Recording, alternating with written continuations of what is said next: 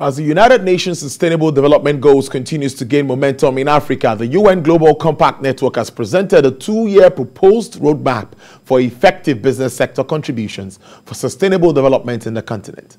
Addressing members of the Nigerian business community at the CEO's Breakfast Roundtable put together by the UNGC Network Nigeria, the resident coordinator of the United Nations, Mr. Matthias Kimali, maintains that African leaders need to deal with the root causes of the challenges of the continent, especially as it concerns business development. He noted that the UN Global Compact is working to secure the commitment of Nigerian private sector leaders to the implementation of African strategy as it aligns with the principles of the SDGs. Meanwhile, a member of the board of UNGC Network, Flora Muthali, emphasized the need for urgent action to drive inclusive, sustainable and resilient growth across the continent.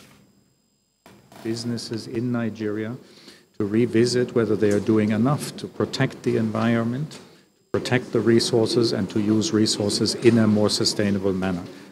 We also want, in partnership, investments into initiatives that the UN runs. So an example is the Jubilee Fellowship that UNDP manages within the UN family. That's about promoting opportunities for young people. It's more about how can private sector speak as one voice, and bring all the businesses together, partnerships. It's going to be very important what the brilliant organizations and bodies here that are already delivering on the SDGs.